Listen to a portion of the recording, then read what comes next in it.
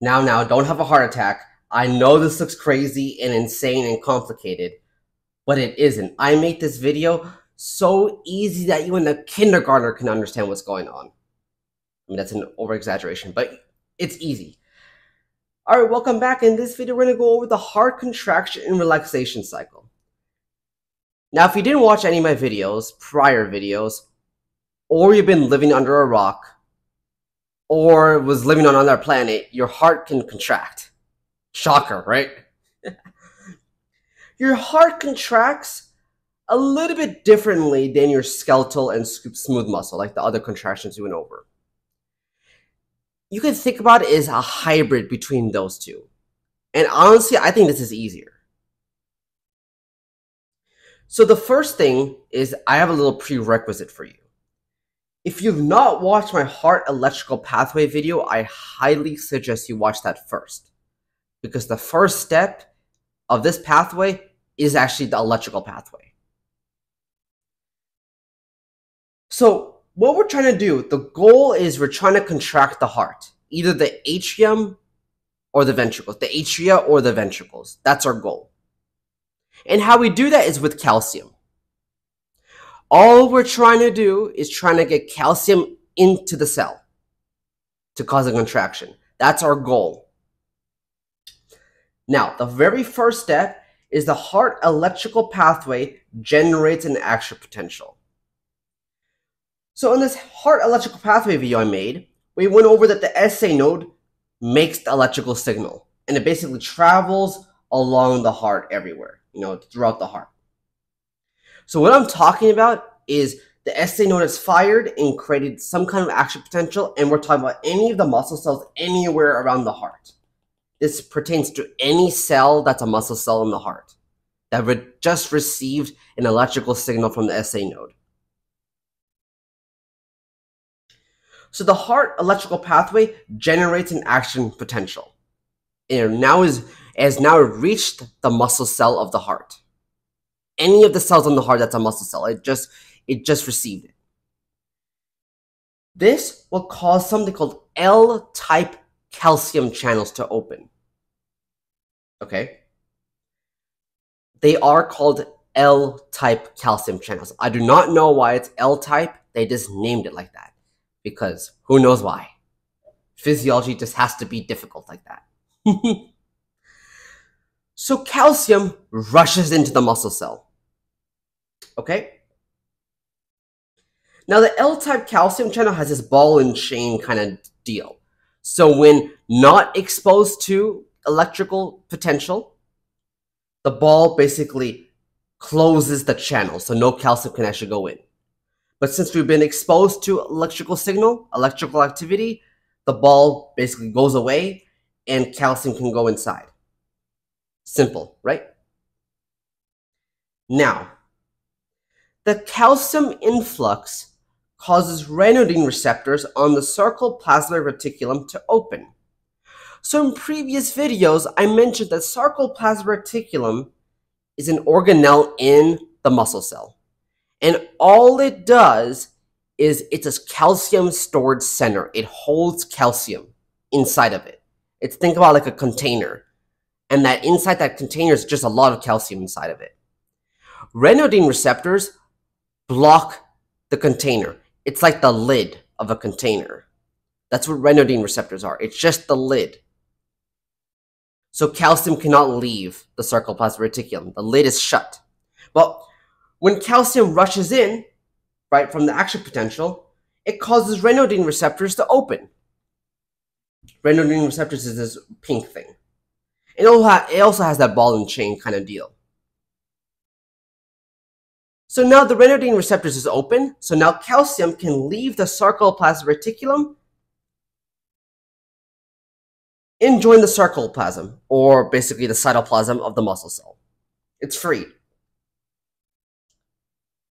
Now, calcium can bind to troponin and push tropomyosin out of the way, just like skeletal muscles. Exactly the same. So calcium binds to troponin and pushes tropomyosin out of the way, which initiates the contraction. That's it. That's literally heart contraction cycle right there. Well, that's the contraction, not the cycle, but that's how contractions happen. Now, to relax the cell, calcium leaves troponin, relaxing the muscle. So calcium says, all right, I'm done, and leaves troponin. Now, there's something called the Circa pump on the sarcoplasmic reticulum, our container. Think about like it's another lid on the container, or it's like a side port on the container, if those exist. Never seen one, but just pretend.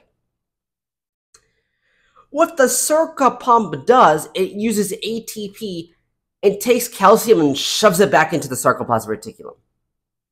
Okay, remember there's calcium inside the sarcoplasmic reticulum. Not all of it left. There's a high amount of calcium inside. So by properties of diffusion, calcium does not want to go inside the sarcoplasmic reticulum because there's already too much inside of it. So we need ATP to do so.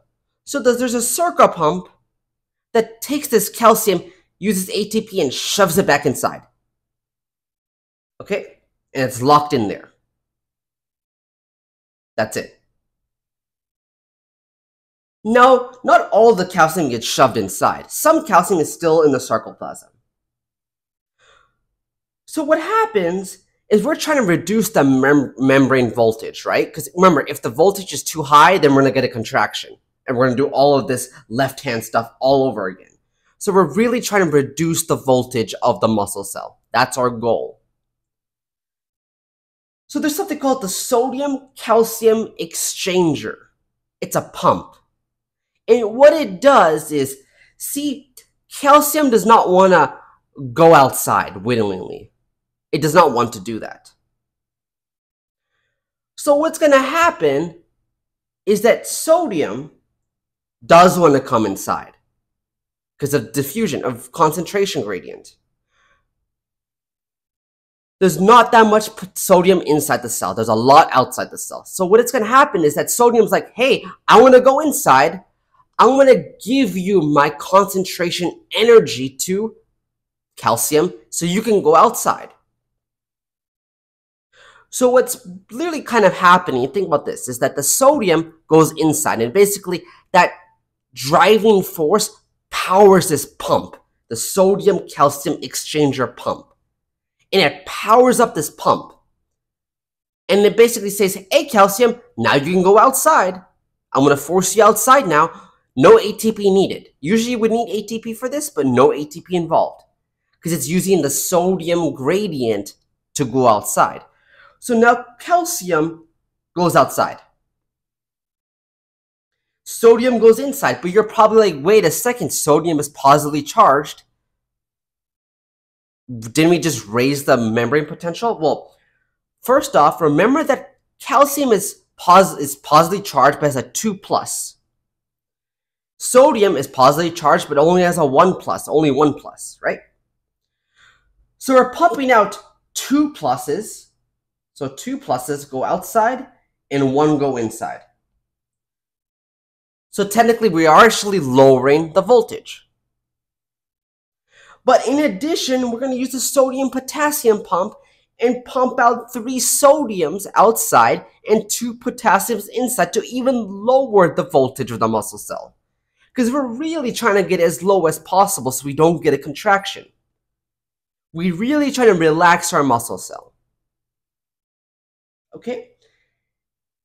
And just a side note here is that this L-type calcium channel is closed because the voltage is not high enough.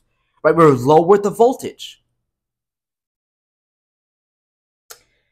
This is literally the contraction cycle. That's it, the contraction relaxation cycle.